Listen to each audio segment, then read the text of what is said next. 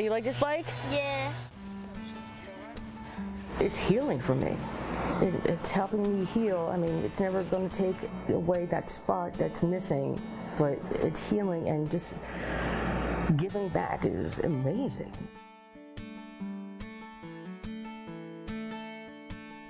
Brett was my youngest, my little brother. You know, he was killed May 15th, 2015 in a motorcycle accident right up the corner from us, on his way to sell his bike and buy a truck. We wanted to do something in his memory. My wife decided, you know, came up with the idea, you know, well, he was a bicycle mechanic at the time. So she said, what about, you know, bicycles, and give back to the kids and families in the neighborhood that can't afford things. And we started Brett's Bicycle Recycle.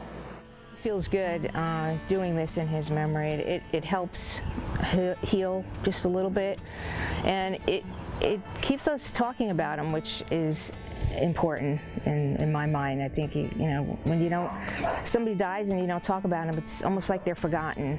So this way he's not ever.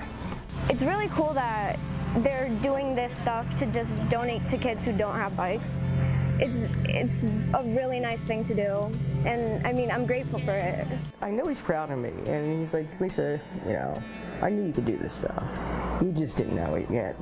I knew you could do something amazing. You just didn't know it. And I can see him, you know, looking down on me like, I knew this was who you really were.